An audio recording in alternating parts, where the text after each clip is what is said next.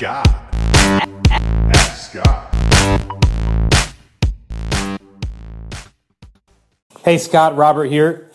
First off, I just want to thank you so much for all the free information.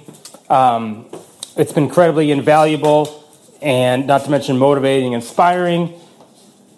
God knows I need it. I work for the post office carrying mail. I walk about 15 miles a day, and yes, a lot of it is Amazon. So on the other end, I get to see all the damage and deal with that. And I just wanted also to let everyone know that, I mean, some of us work 6-7 days a week, and that if you're working that seventh day, I mean, that's all Amazon. That's one day just for Amazon. It's because it's getting that big.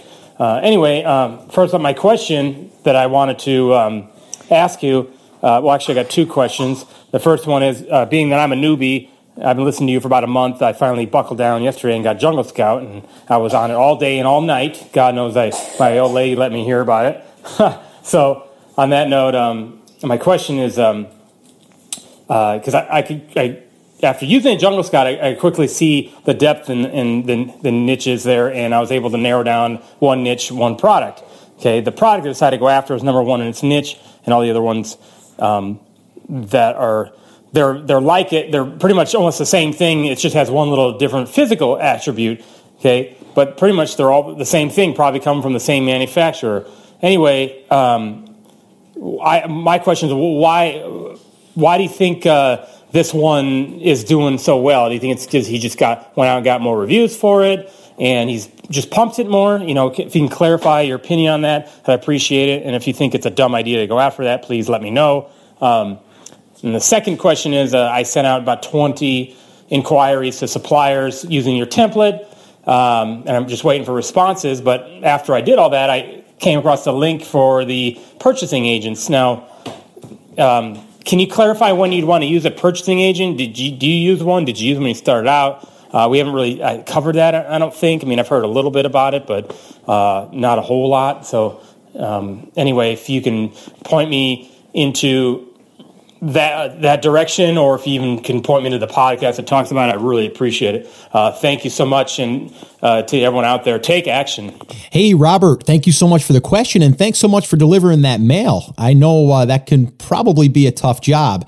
A little quick side note, my wife used to work at the power company for years in the office, and then they were downsizing and getting rid of some jobs, and she went to go meter read for about 7-8 months in some pretty bad areas, and she totally has a respect for people that have to go house to house, whether it's meter reading or delivering mail and all that stuff. So thank you for doing that, and also thanks for sharing that you can see the power of Amazon because you're delivering a lot of their packages, right? So it's kind of interesting to be able to be on that end too and saying, what the heck is going on here?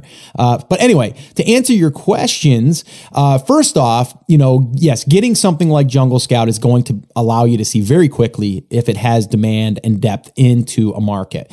Now, there's a couple things that you didn't really point out, but I'm going to kind of speculate here. First off, you said that you soon seen that there was demand and depth in this market, but you've seen that there was like one person really, really crushing it at the very top, let's say, like, listing number one or whatever, which is great. But if you haven't heard me talk about this in the past, I'm going to say it again, which I'll probably say it a lot more in the future as well, because it's really, really important. It's not so much looking at the number one seller. It's more about looking at all of the other ones on the first page for that keyword to see how they're doing. So let's just forget about the first one for a second. I would say to you, tell me, how is the fifth one doing? How is the seventh one doing? How is the eighth one doing? Down inside of that list, how are all of those performing? And forget about the number one for a second. All right. Because yes, eventually you'd like to get there, but that's not what we're really thinking about right now. We're thinking about how soon is it going to be before we can get on first page, and what kind of volume can I expect once I get to first page, being maybe fifth, sixth, seventh, or eighth, or even 10th.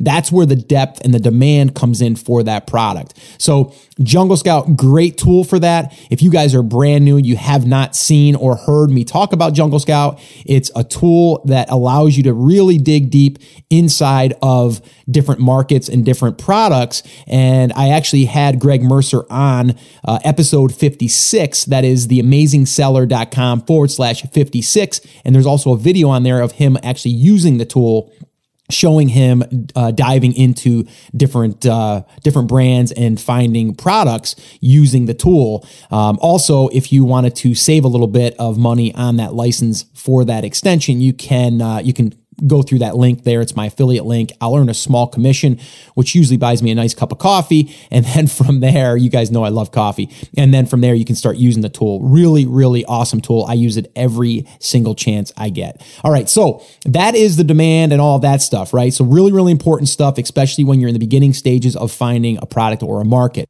Now, to address the second part of this question is, should you go out and get a sourcing agent and all that stuff? Well, you technically are if you're going through that process and using that email template that I gave you. And I actually just did an episode, the one before this, which is episode number 141, where I talk about how to find an agent using Alibaba, AliExpress, and those types of methods. So if you haven't listened to that one, you should probably check that out, or anyone listening that has those questions. But yeah, really, that's really what you're doing.